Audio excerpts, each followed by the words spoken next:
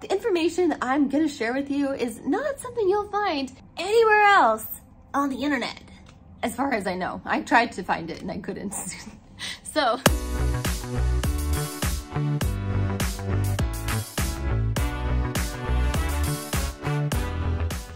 I spent 1 month traveling all around Afghanistan, and I didn't do it with any organized tour group. So I learned a lot about what to do and what not to do.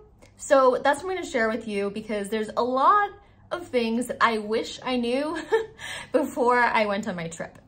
Afghanistan is a beautiful place with some of the most hospitable people in the world, but there are definitely challenges with traveling there. And so hopefully this video will make it easier for you guys. To be completely honest, I'm not sure why none of this information is on the internet.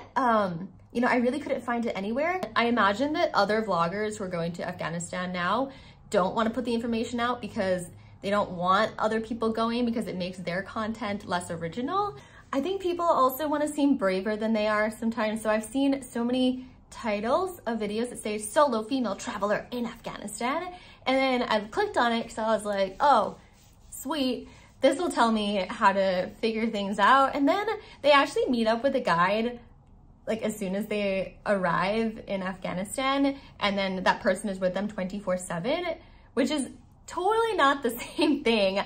And then also the rules are changing. So in the last couple months, actually, there was a big change, and I'll get into that later. But I think that's like another reason why this information is difficult to surface. Another reason might be just because like making this kind of video is just not that much fun. You know, just informational. So I don't know, if you could like this video or subscribe, help the channel, that would be great. Thank you.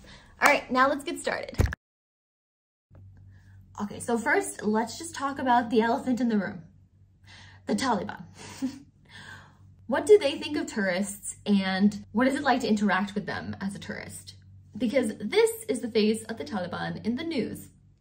However, this is also the face of the Taliban helping a tourist catch baby sheep.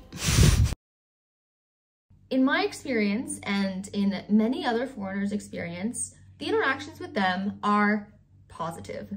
As an organization, they want tourists, and it is in their best interest to ensure that you do not become a news story. So they want you to be protected. They want you to be safe.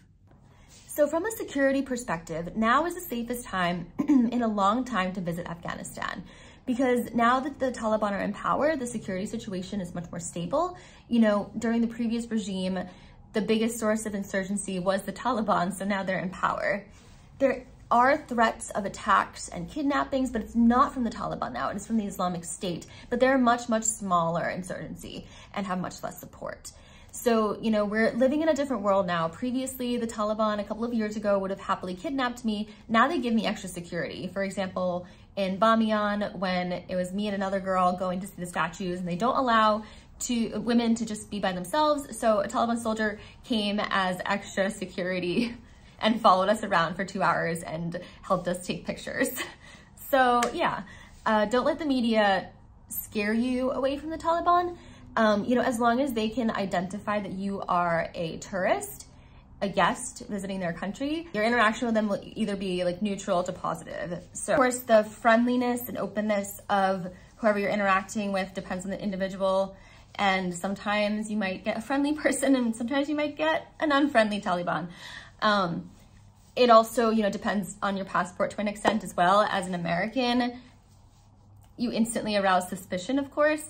You know, if I say like Hindustan, then everyone's like, okay, cool.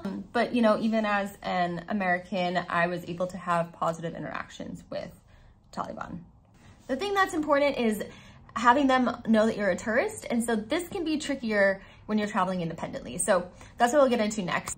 I want to be clear that I'm just speaking about, you know, interactions of tourists with them. I'm not speaking for locals. And this isn't a political commentary. Security situation in places like Afghanistan are constantly changing. And so it's always good to keep up to date, talk to locals for accurate information.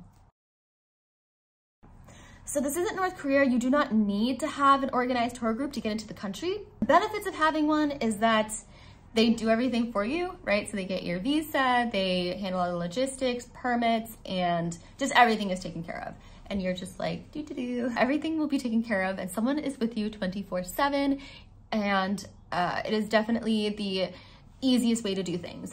The downside though is that it will cost you a lot more than it should, like a lot. So it'll run you thousands of dollars. Like I was quoted $1,700 for a 7-day trip, $2,000 for 7 days. Yeah, it's pretty high, thousands of dollars. And, you know, personally, I like figuring things out too. You know, I don't want like someone who's like babysitting me and taking me around everywhere. I like to move around on my own, and I like the challenge of getting around.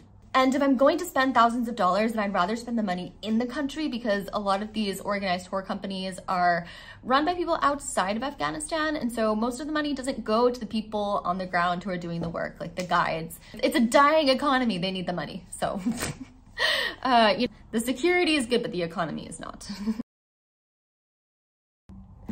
That being said, traveling without an organized tour is more difficult. You'll have to arrange your own travel.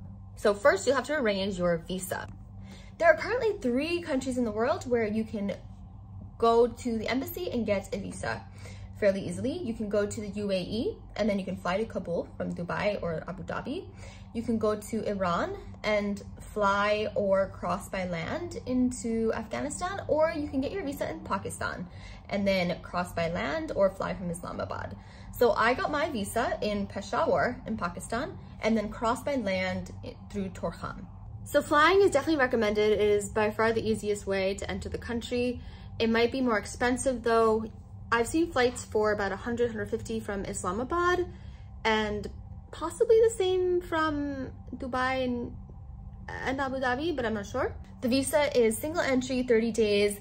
You could possibly get a better price. There's not like a set price where you go in and you pay that. People have paid different amounts. The person first said 150 to me, and then I said, I'll give you $100. And they also did ask for 2 passport photos and a photocopy of my passport, and I said I don't have that. All I have is this $100 bill. So, and they were like, okay. And they took that, and I had it within minutes. So it's very, very quick. I think $80 is what someone inside Afghanistan said I should have paid. I've also heard that people paid $150. I personally find these things to be very, very interesting, because going to the Afghanistan consulate was unlike any other consulate I had ever been to. So there's like a separate ladies and men's entrance, and then the ladies entrance is great though because there's no line, so I just like waltzed right in. But then there's a little like holding cell room that you go in before you can actually go inside a real building, and then there's ladies in there, and they check you, and then they put a burqa on you, like a full burqa with just the grill holes. And then you can go inside and see the immigration officer and get your visa. And that was an experience. Anyway, the visa legally allows you to be in the country, but most Taliban not know what a visa is and do not understand the concept of a tourist in their country. Understandably, many people throughout the world do not understand this concept. When you arrive, you'll want to register yourself at the tourism office and get permits that authorize you to be a tourist that does tourist things like taking pictures and all of that stuff. So these permits will make it a breeze for you to go through checkpoints, and then if someone stops you and asks you questions about what are you doing, like taking a picture of that thing, which does happen, it happened to me a couple of times, then you can show this document and then they know who you are. As of a couple of months ago, you need to have a local person, an interpreter, who will sign off on your permits. And this person, this local, gives their ID to sign off on the permits, and now they are responsible for you. And you sign a paper that says you will adhere to customs, and you are allowed to change your interpreter, your guide, at any time, but you should inform them. The permits are free, but it takes a couple of hours at the office and you'll get them in the same day. So ideally, you would come with your entire itinerary, and then you can get permits for all the provinces, and you tell them the dates that you want to be there. and then you can get all the permits to travel. And to do the process correctly, you need to check in at the tourism office when you go to each province. So this is the proper procedure that is not really documented anywhere. Later in the video, I will give information on how to find a guide. The reason why the rules changed a couple of months ago is because of an incident that went viral that someone posted when they were a tourist here in Kabul. And so it's minor, honestly, but it went viral. And now you need to be with an interpreter. So there are people that travel without any permits whatsoever, and that is possible. But if you get stopped by a Taliban soldier at a checkpoint or in a city or whatever, they might get suspicious and not know who you are, what you're doing there. And in that case, they will detain you. So when you get detained, then they start an investigation to figure out who you are. And until they are certain that you are not any sort of threat, you're not a journalist or whatever it is, they're not a spy, then they will let you out, and it will take days. I've heard of people being detained for maybe a few days to a week. For the Indians I know that got detained. I think your ability to travel independently around Afghanistan depends on like a few things. One, are you taking a lot of pictures and videos, and like, do you want to be like a tourist or a vlogger? Because in that case, you're definitely going to run into Taliban asking you questions, because the instant they see someone taking a picture, they get suspicious. So I don't like that. The second thing is just like, do you blend in? Like if you look like a foreigner, then that's gonna be a problem. If you're a woman, you can always just like, I don't know, throw a burqa on. Your passport is also very, very important. So if you're Indian, they love you. If you're American, they're suspicious of you. And so be mindful of that. So everyone is allowed to fly on their own, and that's all good. Even if you're a woman, you can go. You're not allowed to actually go by road distances longer than 72 kilometers. I'm not sure where that magic number came from, but that's just what it is. So plane is preferable if you want to avoid any hassle. I did, however, take share cars around, and there are buses.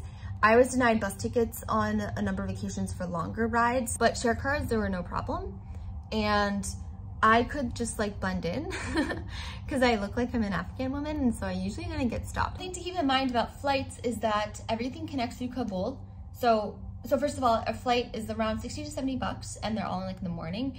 And so if you want to go from like Kabul to Herat or Mazar or whatever, you can do that. But if you want to go from another city like Herat to Mazar, then you'll have to connect through Kabul. So you'll have a day flight where you fly to Kabul, and you either take a car to Mazar that day, or you have to fly the next day to Mazar.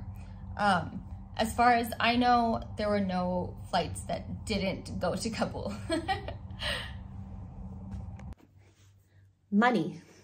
This is an important one because you're gonna want money. And there are no ATMs here that work because of US sanctions. So you need to come into the country with all the money that you will need.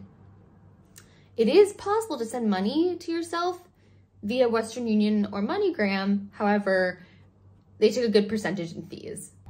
So I used Couchsurfing to make contacts for Afghanistan. I don't know if you know about it, but if you go to couchsurfing.com, then you'll see what it is. It's for travelers, and you can request people to like stay on their couch, or if you can host people. It's a great way to meet locals or host foreigners if you want to like meet other travelers. So there's a really nice network of people that are very, very helpful to tourists and help them get around. You can find people on there that can give you advice, all the way to, you know, be your paid translator on your trip. Another group that's very useful for finding out information is EPS, Every Passport Stamp. It's a Facebook group. And I actually only learned about it last year, but apparently everybody that travels like all of these weird places is in it, and I was just late to the game. So a guide could cost you like $15 for a local translator to like $50 for a professional guide. If you want to really go to places that not many people have seen and go more in depth, I would suggest paying more. Something to keep in mind is that if the person doesn't have accommodation in the province that you're going to, then you'll have to cover that accommodation. So it can be really good to find guides in regions or areas, or figure out, like, you know, do they have places to stay that are, so you don't have to cover that part of it. Food is pretty cheap, so that's not a big deal. Accommodation will run around like $20 in each city. So, you know, if you add that up with like the daily rate, then it could add up. But if you're a guy and your guide is a guy, then you could both like share a room. But like if you're a girl and your guide is a guy, then that's a problem. I think the best way is to just join forces with other tourists traveling at the same time. If there is interest in a way to find other travelers and make groups, then like I might try and figure out a way to do that, because I didn't know how to find other people that were traveling at the same time. I'm gonna put some contact info in the description box and other information, so please do look at that. If you want to travel to Afghanistan, don't hesitate to contact me. I will do what I can to route you to the relevant information sources. So yeah. I honestly did not feel particularly unsafe as a woman. Maybe my judgment is just bad, I don't know. But I really did not feel, you know, threatened by other men around me. You know, I went in share cars where I didn't know anybody, and it was all men, and they were honestly like very, very, very kind, and went to like, they put in like extra effort to make me feel comfortable. And yeah, that was very, very nice. What do you have to do? You have to wear a hijab. You need long sleeves, of course, so like not this. You want to be fully covered, pants, but it doesn't have to be like the abaya or anything. You don't have to wear a burqa. You don't have to cover your face. At this moment in time, it is legal for you to have your face showing. The last time when the Taliban was in power, it was stricter and you had to have a face covering. Now that is not the case. However, that may change in time. So there are news articles that say you need a face covering, and those are actually wrong. What happened is that there was a decree that was passed, that was not passed. It was just some Taliban official said that, you know, face coverings will be mandatory, but it never passed. At this moment in time though, you just have to do this. You just put this thing over your head and then you do this, and then it's like, voila, you're done. It's, I didn't feel like it was so strict.